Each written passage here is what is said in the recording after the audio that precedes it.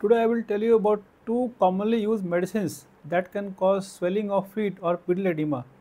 So many times we take medications for treating illnesses, but sometimes the side effects can become more problematic.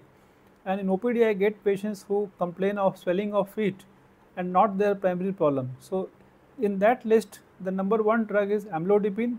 It is commonly used for treating high blood pressure. It is a very good drug, effective drug, but it causes swelling of feet or pedal edema in many people, where when they feel that their feet are swollen, and when they press again it's pitting in nature.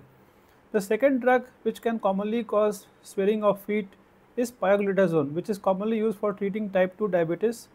And here also many patients who take this medication, they complain of swelling of feet. And just to mention another drug we commonly use for treating neuropathic pain, like pregabalin and rarely gabapentin, can also cause swelling of feet in about less than 10% of patients. Now, when you notice swelling of feet and you are on one of these three medications, it does not mean that you will stop the medications, because they are very effective and they do their jobs very well. You should discuss with your doctor about the side effect, because rarely this swelling of feet can be a sign of other illnesses affecting liver, kidneys or heart.